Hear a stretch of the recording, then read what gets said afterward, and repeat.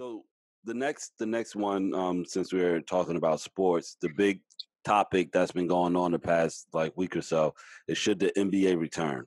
Are you a fan of basketball? Oh yeah, hell yeah.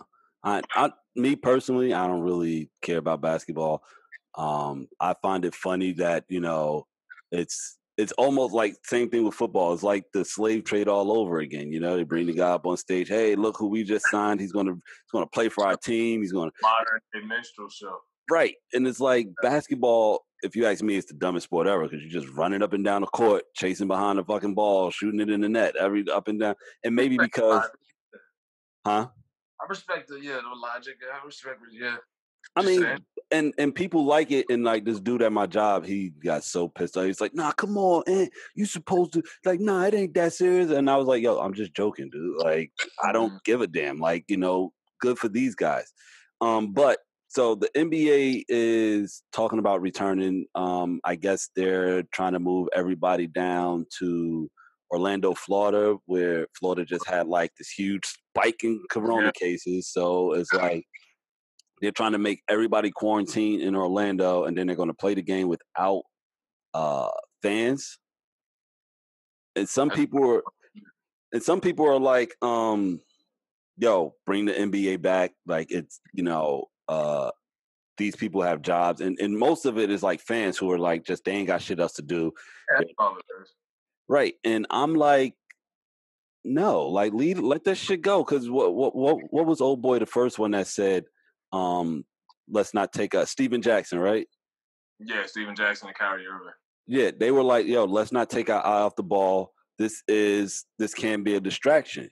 Oh yeah. And as much as sometimes I agree with Charlemagne, I know you don't like Charlemagne, but as much as I don't disagree with him on certain things, I had to disagree with him on this one because he's like, no, these players, they can still use their voice and their platform as if the NBA can't silence these motherfuckers if they want to. The problem with that is then it's infiltrated because I knew the third eye is open. The problem with that is it's infiltrated and now it's corporate. It's not a black protest anymore. They're already talking about putting victims' names of police brutality on the back of their jerseys and replacing their names. So instead of LeBron, instead of saying James 23, it'll say like Breonna Taylor, George Floyd. Yeah, so it's like you're infiltrating the so-called protest anyway.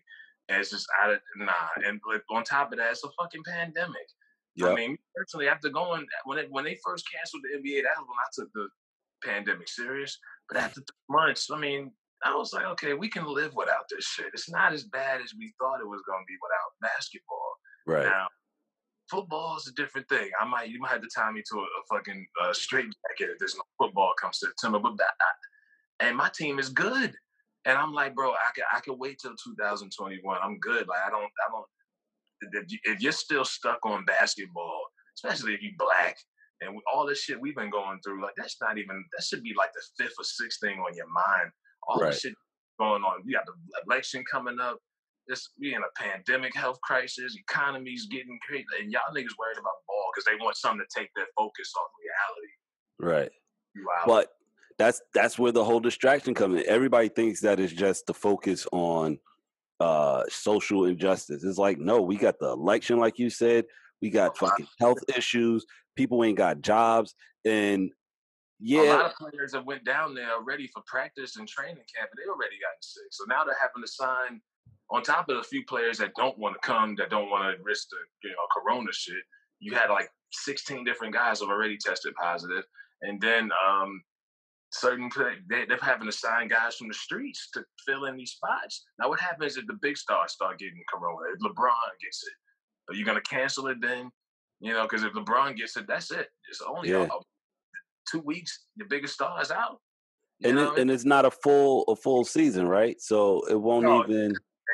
July 30th to like September. You'll be seeing the NBA finals in September. It's going to overlap with football. Even football, they're talking about shortening the season. They already canceled the preseason game. You got big stars that got coronavirus. All it takes is for the right star to get it, and that's it. Yeah. And big time players that sell tickets that people want to see, and they can't watch them, and every day I gotta watch these second, third rate guys. Just bring it back next year, bro. Yeah. I mean, that's my take on the year in general. Anything that has to do with the year, just let's regroup next year. Like right now, it's a lot going on, and I understand, these NBA players and these athletes in general, they all have jobs and they have families and all of this stuff. But at the same time, you're talking about risking your health. Like these are the same people who were saying, "Oh, you guys need to stay at home so we can all go back to work." Like some people are lucky enough to work from home. Some of these players are lucky enough to where as though they've made money, they have endorsements, they're good. They don't really need to go back to work. And then you have some that have to go back to work because they live paycheck to paycheck. Oh yeah.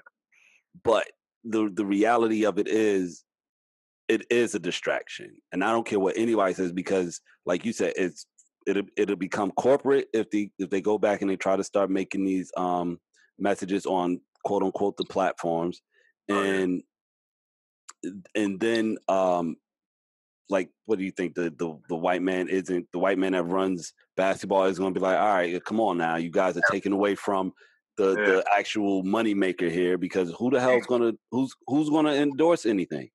Because I mean, think about it. In regular time, NBA would have did the playoffs would have started in April, then May would have kicked up, and then June. So all of these protests that you've seen for the last month and a half, do you think they would have been going on if niggas could watch Sunday afternoon playoff games? Nope. Niggas would have been in the streets 2,000 deep if LeBron and the Lakers were going against Kawhi and the Clippers on a Sunday. Nope.